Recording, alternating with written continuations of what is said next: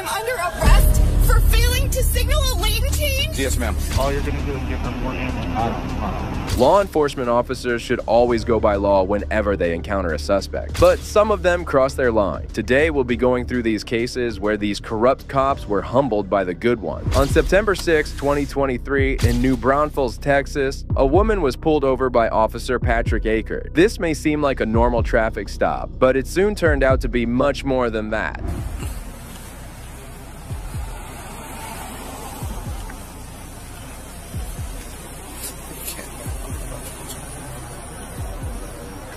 Alright, step out. Step, step, step. Steppy step.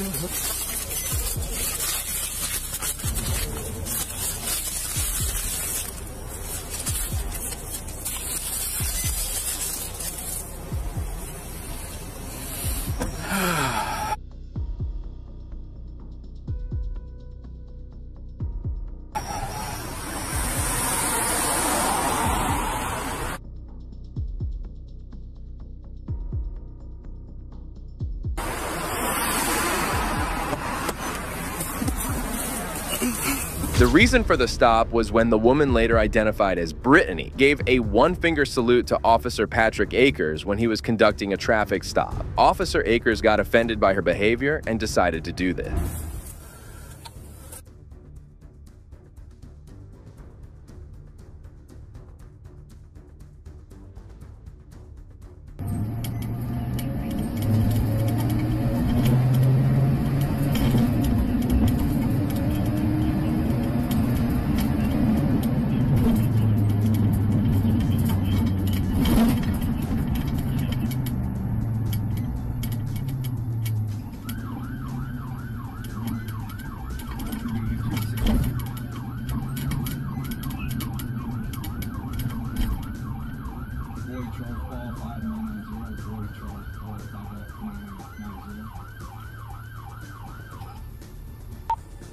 $35, $256. If it's possible, could you make my location?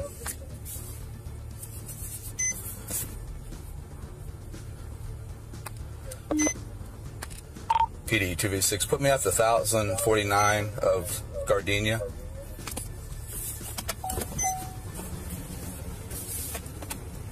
First 1049 Gardenia.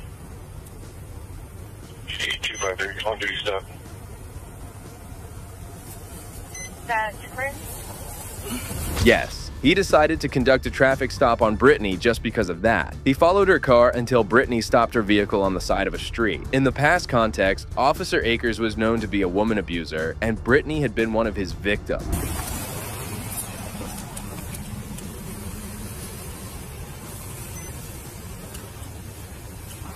35's on Gardenia. That's right.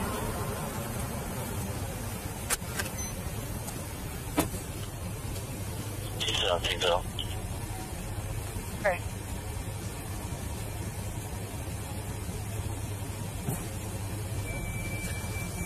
So this is that female, Trevino. She flicks me off as I'm going back to back of my patrol car, fails the single left hand to go into the left lane. She flicks me off, so I just wanted a second to make contact with her.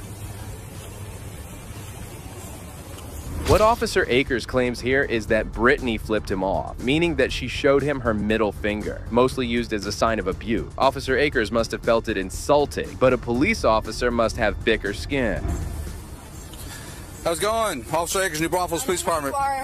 Okay. I know who you are. That's fine.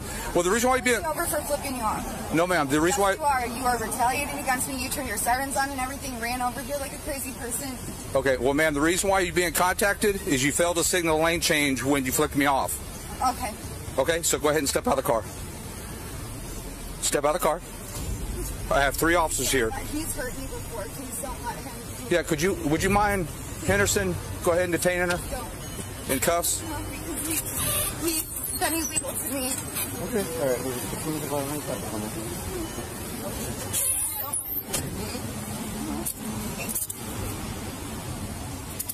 You're under arrest for failed to signal lane change. I'm under arrest for failing to signal a lane change? Yes, ma'am. I'm under arrest for failing to signal a lane change? Yes, ma'am. The encounter quickly escalated as Officer Akers was so eager to show his authority that he asked Brittany to step out of the car to be handcuffed. Brittany was already in so much fear and pressure, she requested the other officers on the scene not to let Officer Akers near her. Surprisingly, she was being charged for failure to change the lane. I'm sorry. You guys just know this is bullshit. You guys just know it is. You guys know it is.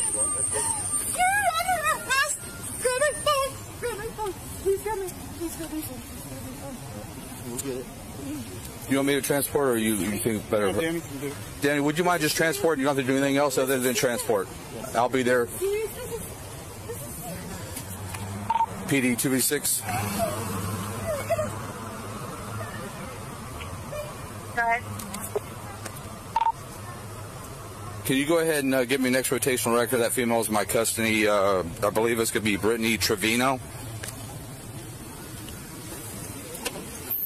Good question. When in custody at 8:39.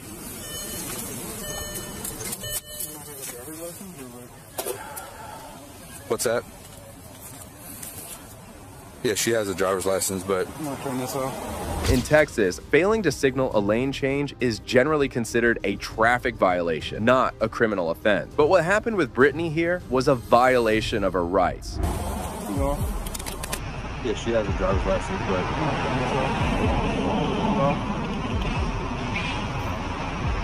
Why are we arresting her for a traffic violation? well, she comes down the street, comes right towards me. As I'm walking back by the car, didn't do nothing, she flicks me off. And then as she does that, she gets on the lane and fails the signal lane change. Okay. I You guys, it's gonna be an issue? Huh? You think it's gonna be an issue? Give me your history, man. Yeah. So, any other person you would write a ticket to, right? Yeah. So, that's how you have to treat every interaction. Okay.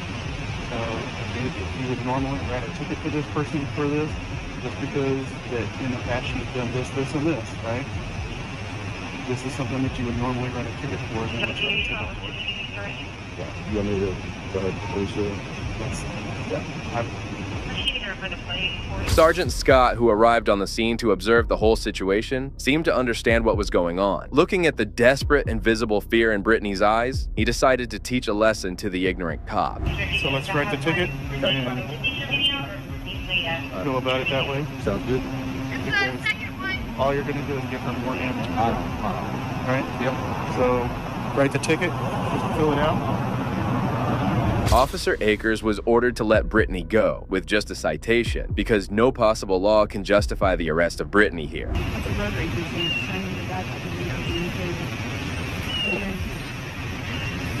you have an email address? What? L? Okay. What? That's it is. All right, Brittany L.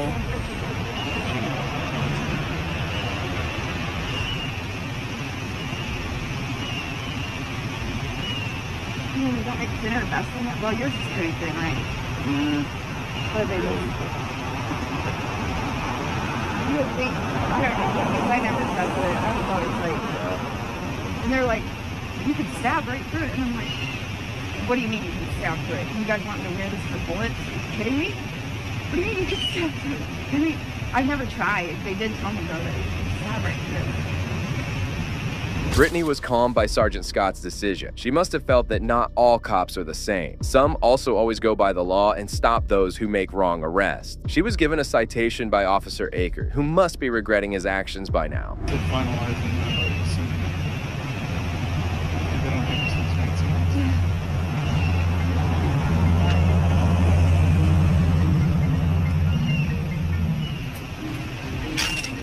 Alright. So, right here, Brittany, this is going to be your citation. You received on the court. The court date is 9/27/23. Address and phone number for the court right here. This is a QR code to check it online. If you do that, here's more options down here about taking care of it online. Okay? So, you're good to go. So I understand that you flicked the officer off. That's not. So my question was, did you flip the officer off? It all didn't stop there because Sergeant Scott decided to warn Brittany about her actions as well. Either it was a finger salute or a FU sign, it wasn't right at all. But Brittany's response to that was quite remarkable. So here's the thing, regardless of what your history is with Officer Akers, your intense hate caused you to flip him off, and then you committed a traffic violation. Okay? And you just gone on about your day and not worried about flicking people off or anything like that, none of this would have happened. I know, but It just, oh, it did? No, I didn't. Let me get your signature on it. So, that's not pleading guilty, that just promises to take care of that ticket, okay? I didn't. None of it ever is good on those automated ones, okay? So, here's the thing, right? Had you just gone on about your day, right? However, instead of just letting Brittany go and teaching the officer a law lesson, the sergeant kept on talking to her and almost made her cry. So your intense hatred is causing you to do other things that is drawing attention to you. I understand. You need to move on with your life. Man, move along, okay? It's just like when something's so wrong. It's not for you. And I always, you know, and I'm always. But And I never thought this ever could have happened in a million years. I never would have thought. I'm not here to debate this situation with you. I watched the video. I know everything that occurred. Okay? I know about the court stuff, everything that occurred. And it was If wrong. Officer Akers had done anything wrong, he wouldn't be here right now. That's Right? not true. That's 100% true. It is. So, right? I get it. That's your First Amendment. If you want to flip people off, but what it did is it caused you to create a hazard into a traffic infraction right in front of an officer. Right? So, with your citation, we're all complete, so you're good to go whenever you want. But my advice is to move on, right? Because you clinging onto this is causing more problems. Right? It just did right now. Correct? I understand that bad things would happen to me if I... Brittany sobbingly replied to Sergeant Scott, but somehow this bad encounter ended with a citation. Luckily, she didn't have to be transported to jail just for carrying out his First Amendment right.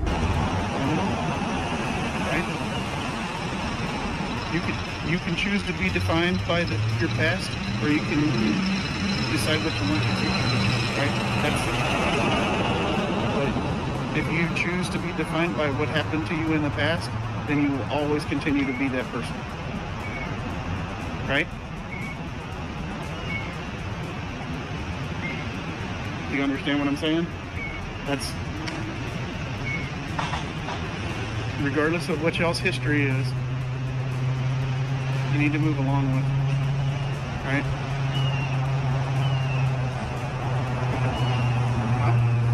Got nothing more to say.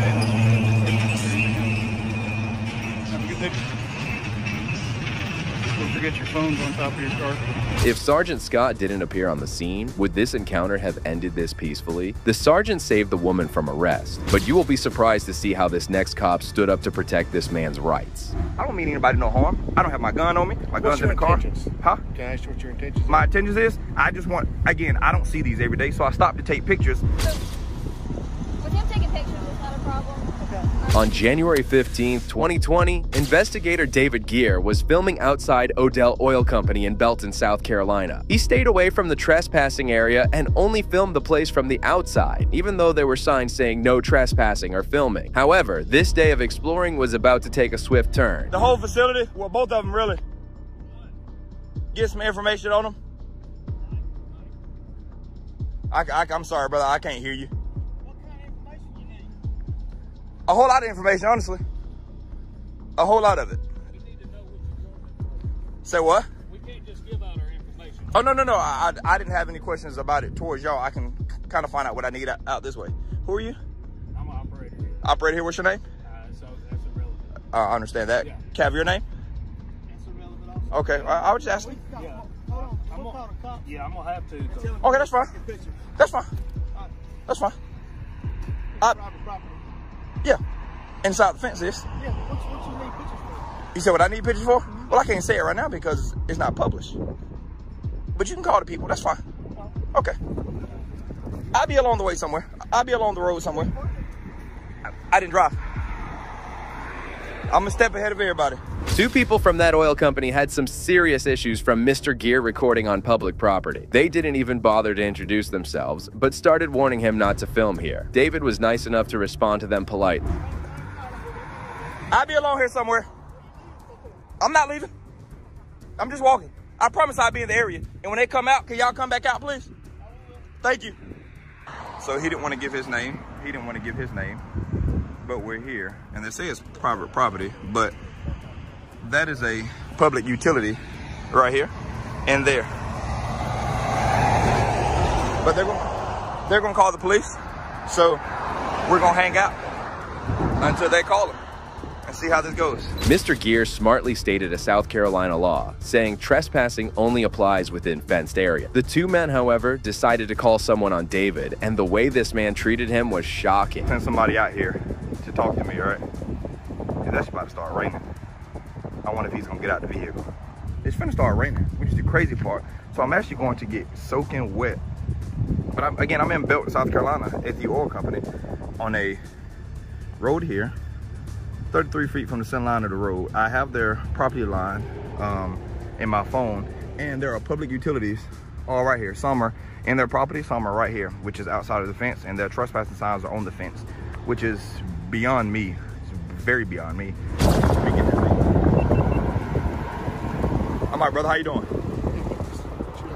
Just filming, and I'm trying to figure out why they're following me around here, and I can't figure it out. Well, kind of somebody suspicious. Well, that's fine. But you know, you're allowed to take my picture also. That's totally fine. Now, whether or not you can get it, that's between you and your camera. But that guy here has been following me around, and then you came out here to take my picture. If you turn your phone the other way, you get a better picture. Turn it sideways. No, turn your phone sideways. That's right. I can't. But I'm trying to figure out why y'all are following me. It's like nobody here understands the rights that I have granted to me under the First Amendment. That's what's crazy. You know, this is all public property right here.